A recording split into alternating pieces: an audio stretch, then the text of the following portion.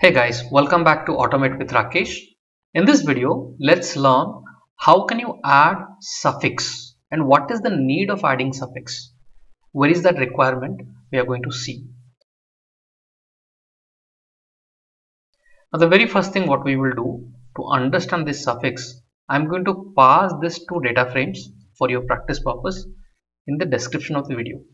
So please do copy them while you are practicing this. So I'm saying import pandas as pd, and then if I'm going to print this data frame 1 and run it, what I'm expecting, there are two columns, id and value, with 1 2 3 ids and values abc. Now same thing, if I'm going to print data frame 2 and run it, what I'm seeing, 2 3 4 xyz. Okay, these are the two data frames.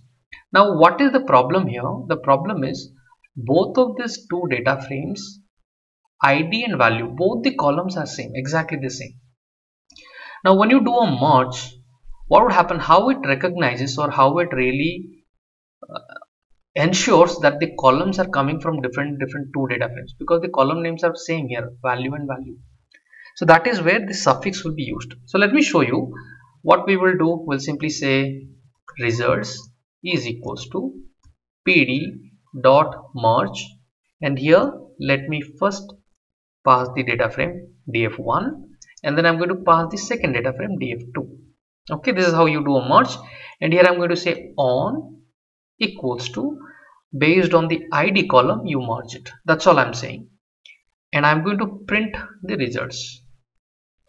Now if you hit on shift enter or run it, what is happening, if you see the id column, right, you see 1 2 3 2 3 4.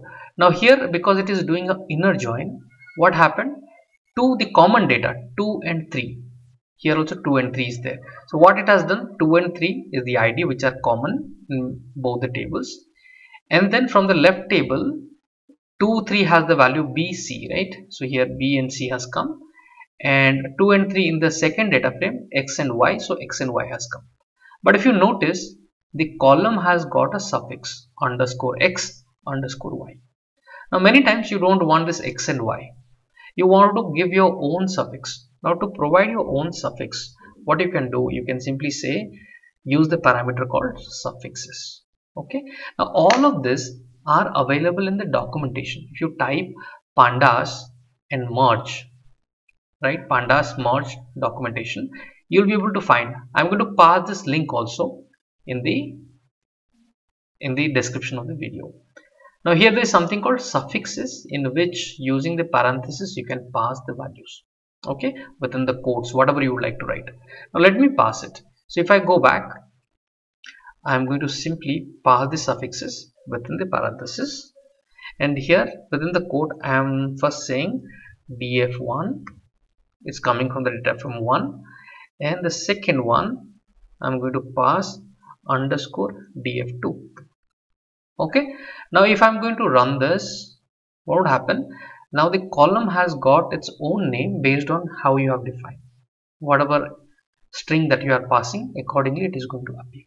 So that is the useful usage of suffixes. Anywhere you would like to, instead of underscore x and y, which appears by default even you don't write it, if you want to have your own kind of a suffix, then this is what you will be using. Now what is the learning point from this video? The learning point is pretty simple.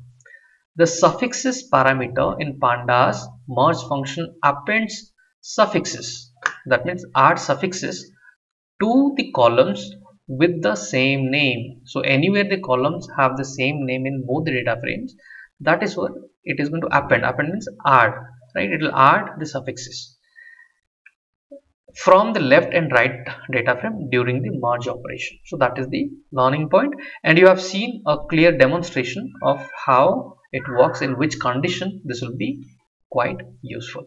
So thank you guys for watching. We are going to meet once again in our next content.